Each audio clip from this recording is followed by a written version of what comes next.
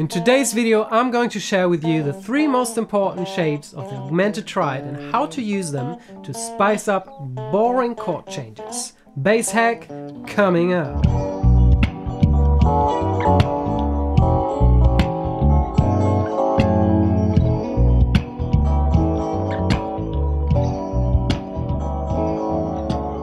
Hey bass hackers, Misha here with MMEducation, showing you how to learn faster and practice smarter by using the latest findings in neuroscience, so you can become the bass player you want to be, express yourself freely on your instrument and connect with your audience on a deeper level.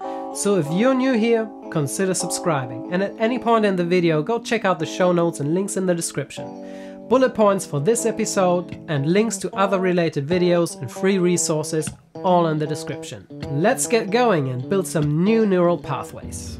When I first started getting into the Augmented Triad and exploring how to use it, I ran into 2 problems. Number 1, it always sounded unnatural, and there never seemed to be a way for me to dissolve it in a way that it just sounded musical. And the other problem was I wasn't able to play it where I wanted to. Throw it in the middle of a chord progression? No way, I always had to jump to that one shape that I knew, which was pretty easy to play, but not always accessible. So that's what we're here for today. Checking out all 3 shapes, and then we're gonna talk about how to dissolve the Augmented Triad so it sounds smooth and musical. When I finally found the solution for my 2 problems, it was like a blanket was lifted off my eyes. Once more, I used Gary Willis' approach of thinking shapes instead of notes to accomplish playing that triad all over the fretboard, whenever I needed it, wherever I needed it. And to make it sound more natural, I used a concept which is called voice leading, but more detail on that in a little bit. Here are the 3 most important Augmented Triad shapes. Number 1, the downward pointing triangle shape.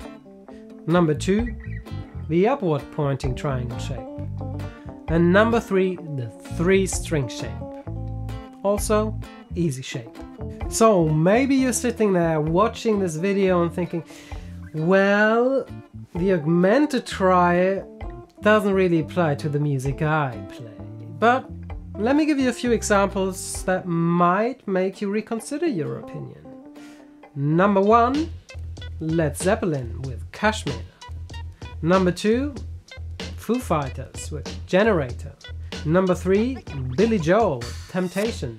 Number 4, Mariah Carey, Vision of Love. Number 5, Stevie Wonder, For Once in My Life.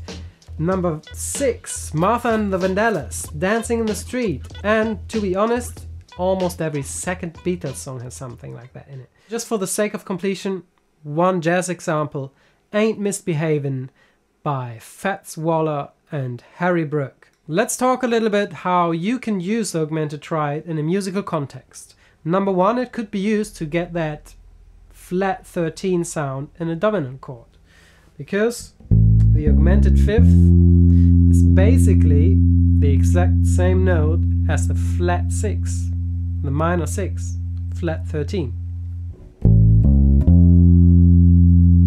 Sounds brilliant over most dominant accords. Gets a little bit of extra tension and therefore a bigger release once you release it to the following major chord. Number 2, it can be used as a substitute for a dominant flat 13 chord. Flat 13, root note, and major 3rd.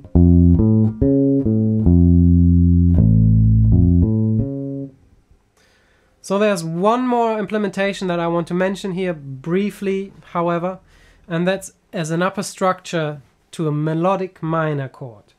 So the melodic minor chord has a major 7 instead of a minor 7. And that kind of leaves us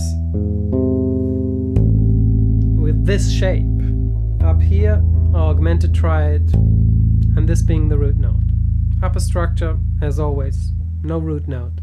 So you can just easily use it to come up with patterns for melodic minor as well. So let's have a look how this looks in the real world.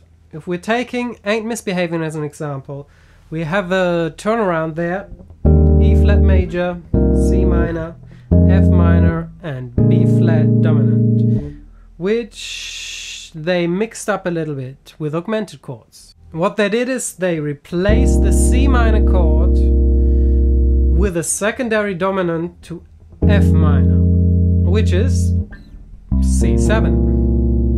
Now, all of a sudden, the E flat becomes E. So that's where we get the E from the E augmented triad. And the A flat, well, that's just in the key.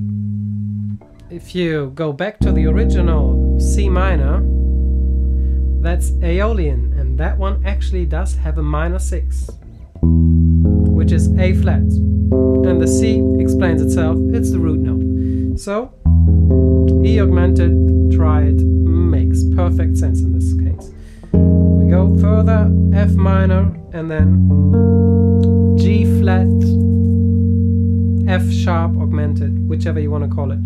G flat is actually more correct, because it is the same concept, only that we're not starting on the major third of the dominant chord.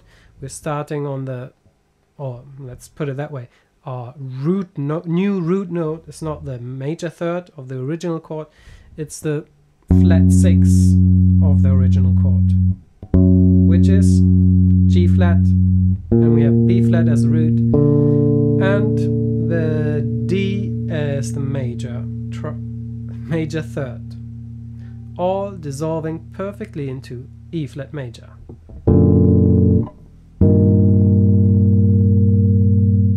So here's another way to use these triads in a solo situation.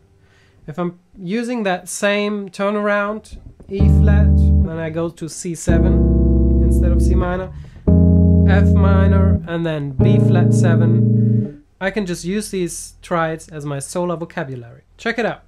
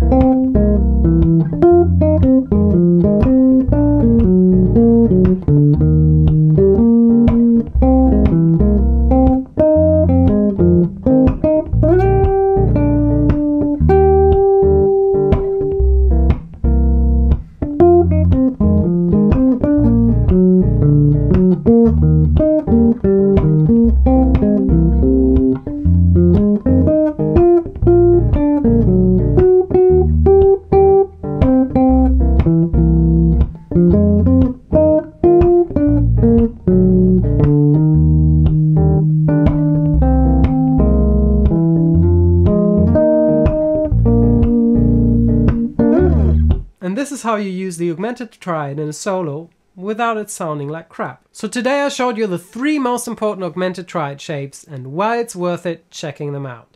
Even more so if you play jazz.